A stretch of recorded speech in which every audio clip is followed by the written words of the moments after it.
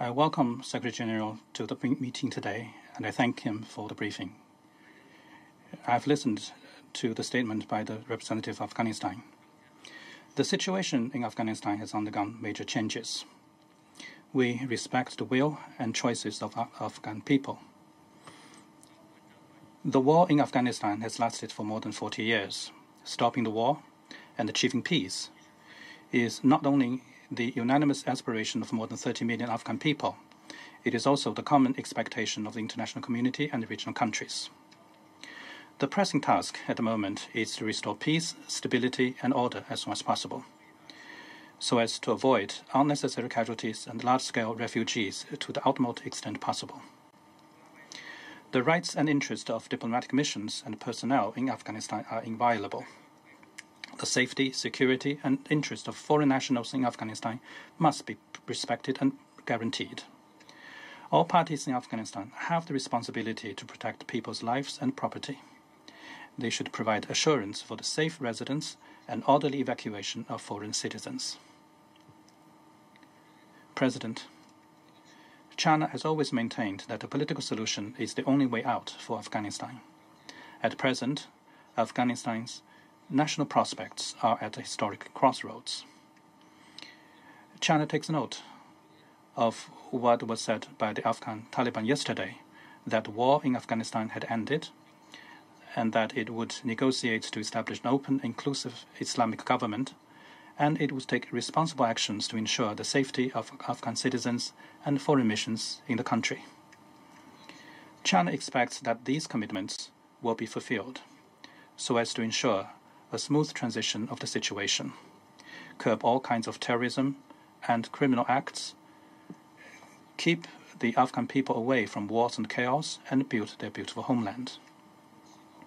We hope that Taliban in Afghanistan will unite with all parties and ethnic groups in Afghanistan to establish a broad and inclusive political structure that suits its national conditions in order to lay the foundation to achieve lasting peace in the country.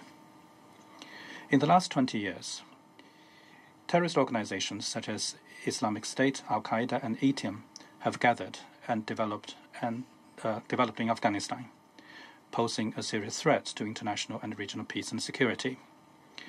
Afghanistan must never again become a haven for terrorists. This is the bottom line that must be held firmly for any future political solution in Afghanistan. We hope that the Taliban in Afghanistan will earnestly deliver on their commitments and make a clean break with the terrorist organizations.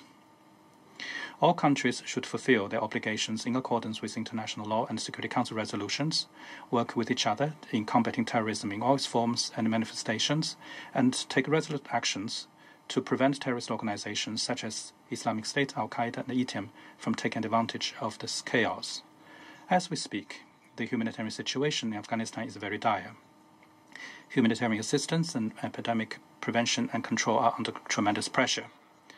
The international community should scale up humanitarian assistance to Afghanistan and its neighbors that have received a large number of displaced persons from Afghanistan to help alleviate the regional humanitarian crisis.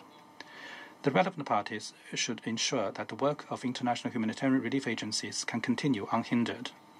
The international community should also continue to help Afghanistan and its neighbors to control the pandemic as soon as possible. President, the chaos currently in Afghanistan is directly related to the hasty withdrawal of foreign troops. Relevant countries should earnestly deliver the commitment to support peace, reconciliation, and reconstruction in Afghanistan, and play a constructive role on the issue of Afghanistan. On the basis of respecting the leadership of Afghanistan and relevant efforts of the neighboring countries in the political, security, development, humanitarian, and anti-narcotics fields, constructive assistance to Afghanistan should be provided on a continuing basis.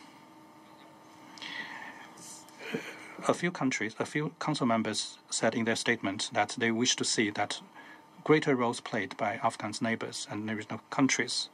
We learned that some regional countries and Afghan's neighbors had made requests to participate in today's meeting. It is regrettable that their requests were not granted. For a long time, UNAMA mission has played an important role in supporting the peaceful reconstruction of Afghanistan.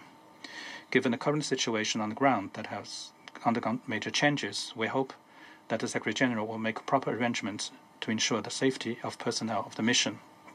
We also look forward to the Secretary-General presenting practical and actionable views and recommendations to the Security Council as soon as possible on the future UN presence in Afghanistan. Thank you, Mr. President.